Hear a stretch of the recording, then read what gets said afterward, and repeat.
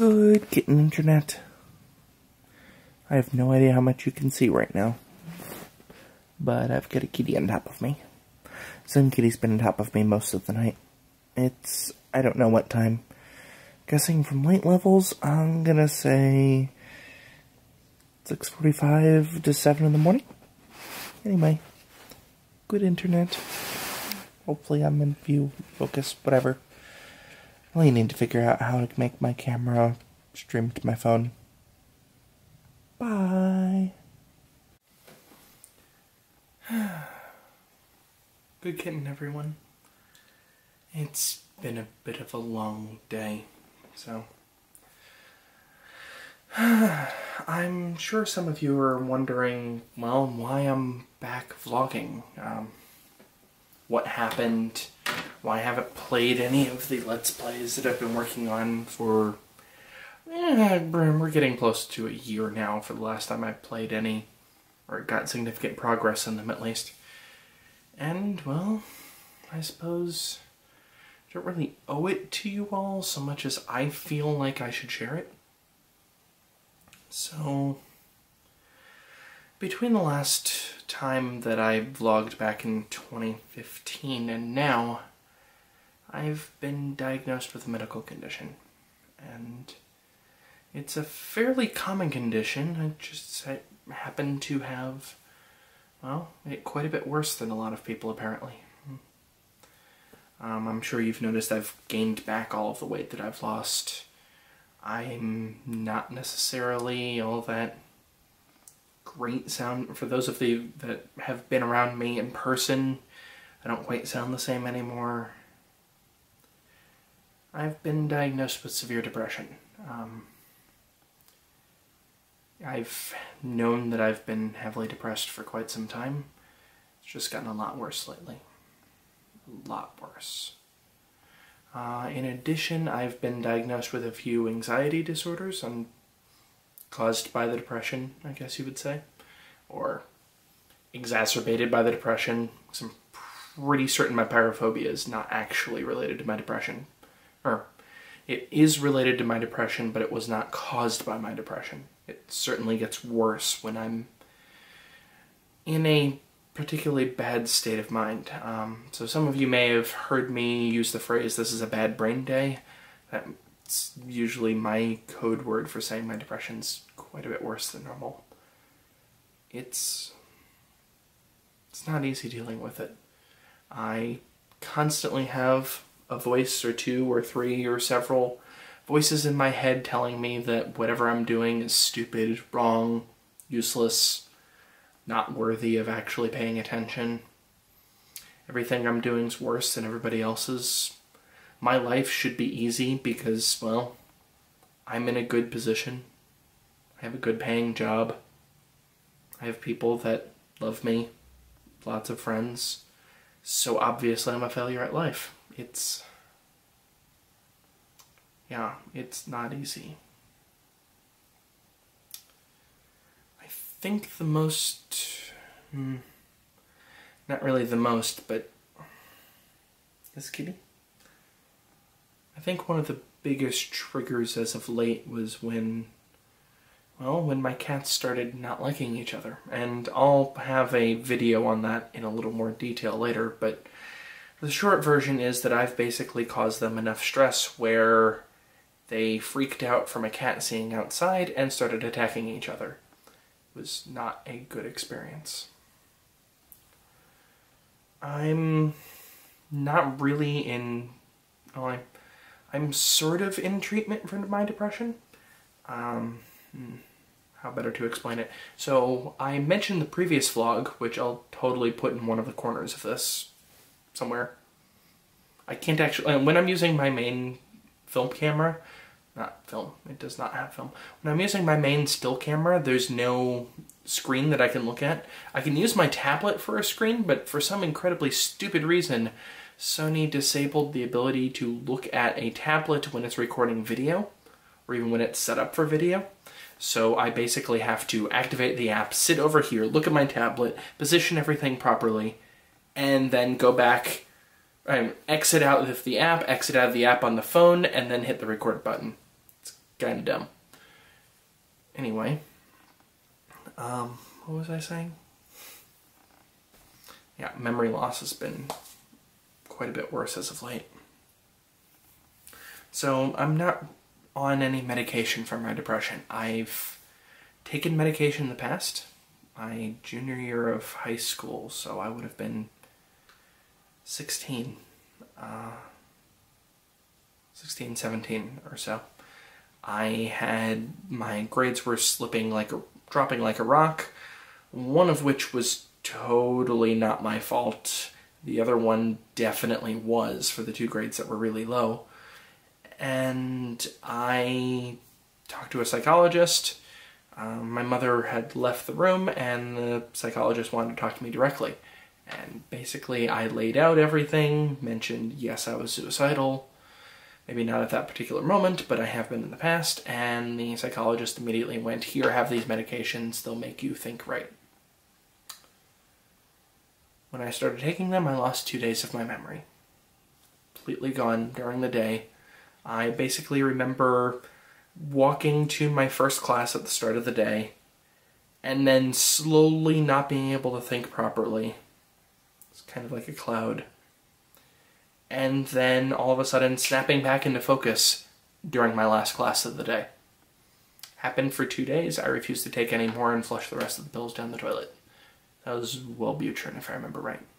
So I've been going at this with a different perspective. So I have a therapist.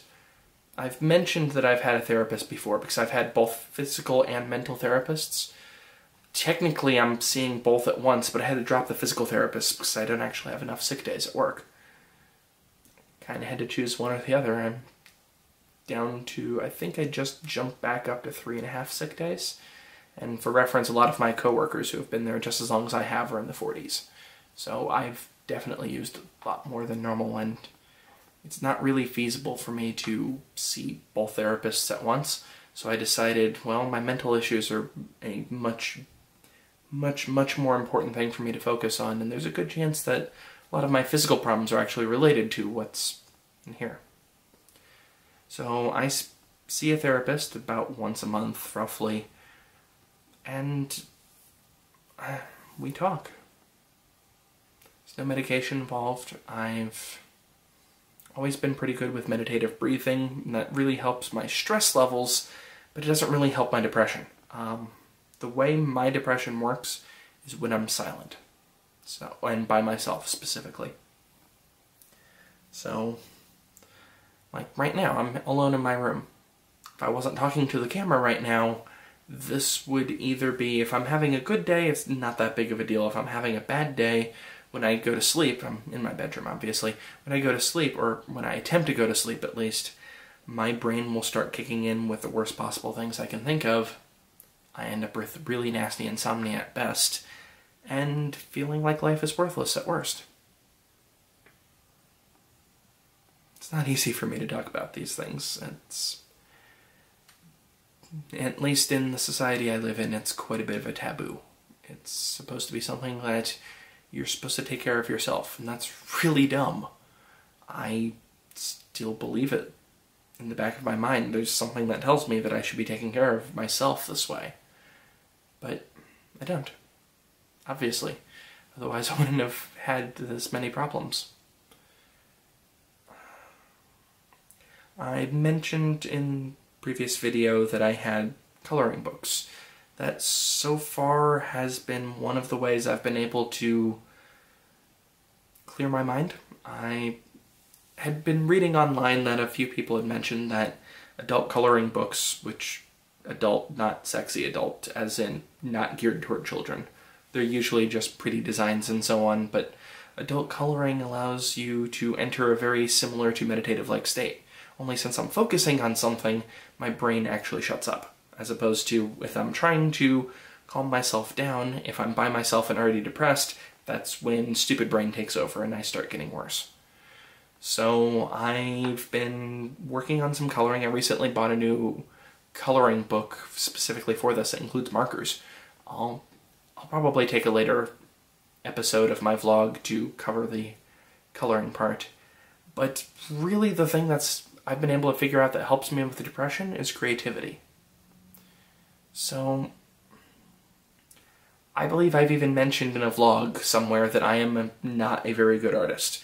I can't draw worth a darn, I draw stick figures badly. You've probably heard me say these things in the past if you watched all of the vlogs, which there might be 2 of you that actually have.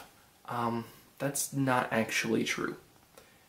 My mother has said that for quite some time, and my mother's a very good person, don't get me wrong.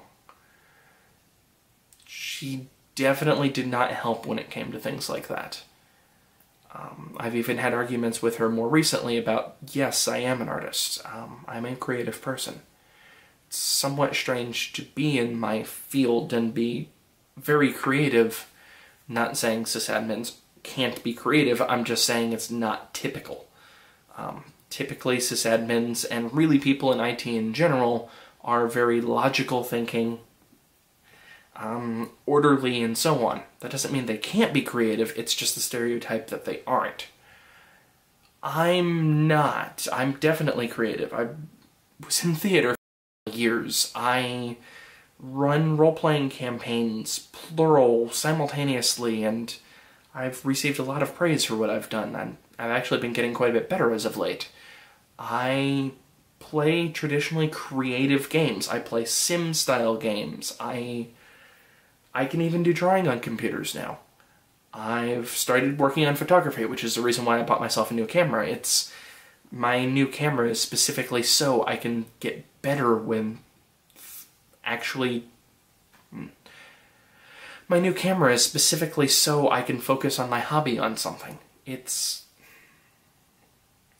That's been the way I've been able to treat my depression so far.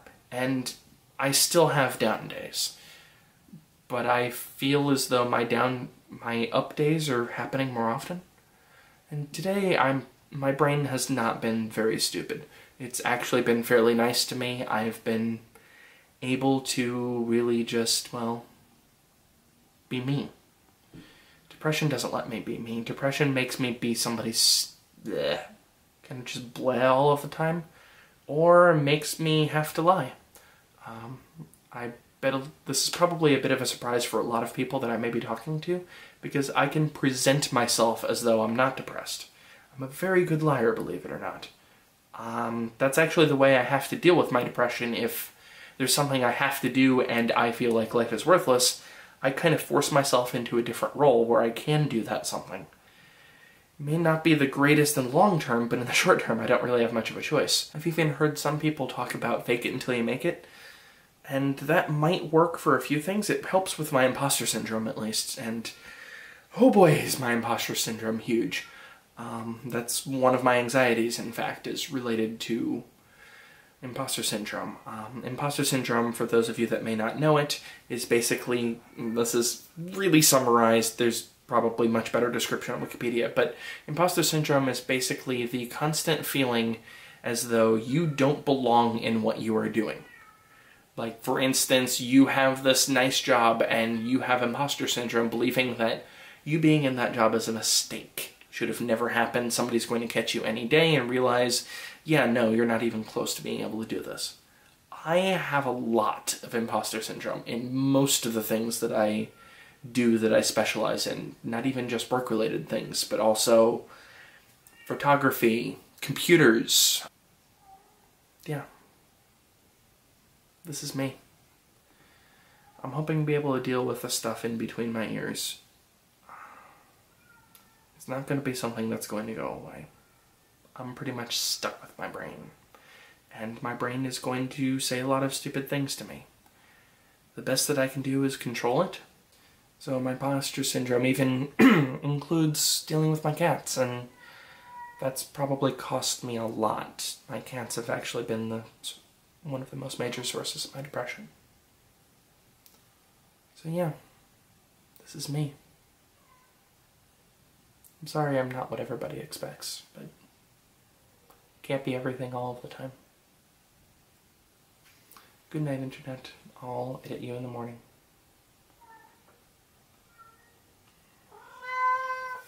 You need to come up here, kitty cat. Because you're in all of the vlogs. Or at least your brother or sister. Come on up. Meow. Okay, fine. I'll just move the camera. Once I find where the trigger is. I'm trying to do this sight unseen. That does not help. Hi. Sun kitty. There's the sun kitty. Oh dear, I have the ISO up really high. I just noticed. I'm sorry, Internet. Hopefully it's not too bad.